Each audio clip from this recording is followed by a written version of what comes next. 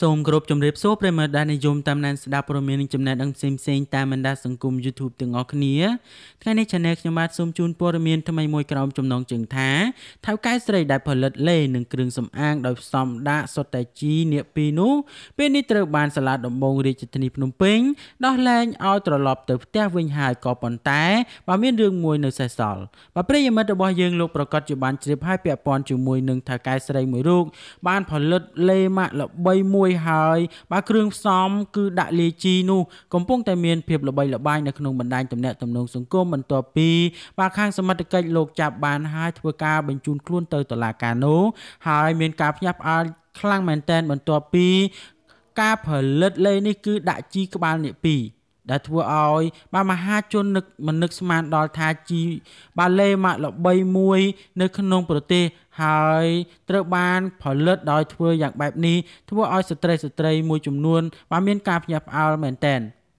ដោយមិននឹកស្មានថាលេដែលគាត់ប្រើប្រាស់រាល់ថ្ងៃគឺប្រើសិតតែរបស់គីមីខ្លាំងបាទរហូតបាទដែលយើងមិនអាចគិតស្មានដល់នោះបាទដូច្នេះកុំឲ្យប្រិយមិត្តរបស់យើងរងចាំយូរសូមមេត្តាជួយ Subscribe និង Like ប្រិយមិត្តប្រកាសជាបានជ្រាបរួចមកហើយថាកាលពីថ្ងៃសុក្រទី23ខែសីហាឆ្នាំ2019នេះយោងទៅតាមគេហទំព័រ Facebook Page នាយកដ្ឋាននគរបាលប្រឆាំងបទល្មើសសេដ្ឋកិច្ចបានចុះទៅឆែកឆេរនិងបានបិទទីតាំងផលិតគ្រឿងសម្អាងមួយកន្លែងដោយគ្មានច្បាប់អនុញ្ញាតដោយបានផលិតគ្រឿងសម្អាងមួយចំនួនលាយបញ្ចូលគ្នាជាមួយនឹងជីនាគពីរសម្រាប់ប្រើប្រាស់ជាមួយនឹងការដាំដុះបាទបន្លែឬស្រូវដែលជាលាយជាមួយនឹងផលិតផលគ្រឿងសម្អាងទៅវិញនៅក្នុងគណៈពេលនេះផងដែរនាយកដ្ឋាននគរបាលប្រឆាំងបទល្មើសសេដ្ឋកិច្ចបានសរសេរប្រាប់ឲ្យដឹងទៀតថារាជធានីភ្នំពេញយោងទៅតាមដែលការបាទដឹកនាំដ៏ខ្ពង់ខ្ពស់របស់ឯកឧត្តមនាយឧត្តមសេនីយ៍សន្តិបណ្ឌិតអគ្គស្នងការនគរបាលជាតិនិងផ្នែកតាមការស្រាវជ្រាវស៊ើបអង្កេតរបស់មន្ត្រីជំនាញនៅវេលាម៉ោង 14:20 នាទីថ្ងៃសុក្រទី800ខែស្រាបឆ្នាំកឯកសារពុទ្ធសករាជ2563ត្រូវនឹងថ្ងៃទី23ខែសីហាឆ្នាំ2019កម្លាំងនាយកដ្ឋាននគរបាលប្រឆាំងបទល្មើសសេដ្ឋកិច្ចនៃអគ្គនាយកដ្ឋាននគរបាលជាតិក្រសួងមហាផ្ទៃដោយមានការចូលរួមពីមន្ត្រីក្រសួងសុខាភិបាលអាជ្ញាធរមូលដ្ឋាននិងក្រោមការសម្របសម្រួលនីតិវិធីពីលោកបាទខំសុផារីព្រះរាជអាជ្ញារងនៃអាយកាអមសាលាដំបងរាជធានីភ្នំពេញបាន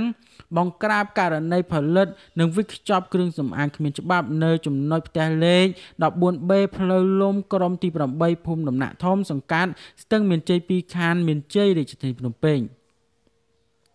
ក្រោយពីធ្វើការឆែកឆេរសមត្ថកិច្ចចម្រុះរកឃើញថាផលិតផលនិងសារធាតុគីមីបម្រើការផលិតគ្រឿងសម្អាងចំនួនប្រមាណជា11ប្រភេទសម្ភារៈបើយកមកវិខ្ចប់ម៉ាស៊ីនកាត់និងអូតថង់ផ្លាស្ទិកម៉ាស៊ីនកូលេ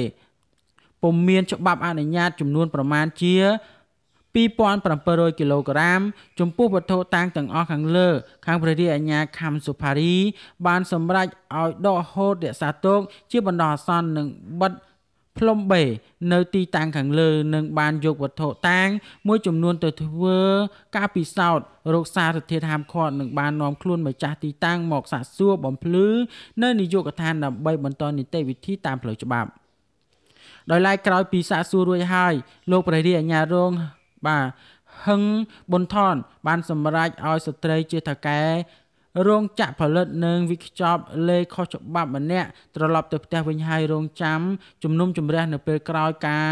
ពីរសៀលថ្ងៃទី27ខែសីហាឆ្នាំ2019នេះបើយោងតាមការបញ្ជាក់ពីលោកព្រះរាជអាជ្ញាបាទរងគុជ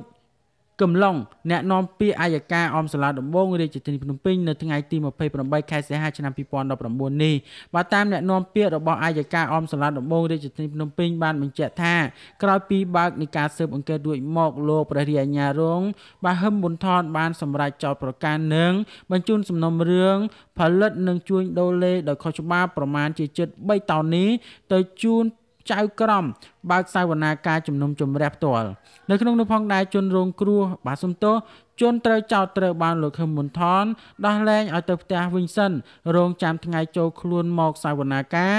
ដែលមិនដឹងថាថ្ងៃណាឲ្យពិតប្រាកដនោះឡើយ បាទដូច្នេះស្ត្រីបាទដែលចូលចិត្តលាបលេលាបម្សៅបាទសូមមេត្តាបាទប្រុងប្រយ័ត្នមែនតើនេះគឺជាប្រភេទលេបាទដែលផលិតហើយធ្វើការចែកចាយនៅក្នុងប្រទេសកម្ពុជារបស់យើងបាទប្រសិនបើស្គាល់ប្រភេទលេនេះសូមមេត្តាកុំប្រើប្រាស់ឲ្យសោះបាទប្រយ័ត្នប៉ះពាល់ដល់សុខភាពស្បែករបស់បាទបងប្អូនបាទដូច្នេះព័ត៌មាននេះមានប៉ុណ្ណឹងដើម្បីទទួលបាននូវព័ត៌មានថ្មីបន្ថែមទៀតសូម Subscribe និង Like ចំណែកខ្ញុំបាទសូមអរគុណនិងសូមគោរពលា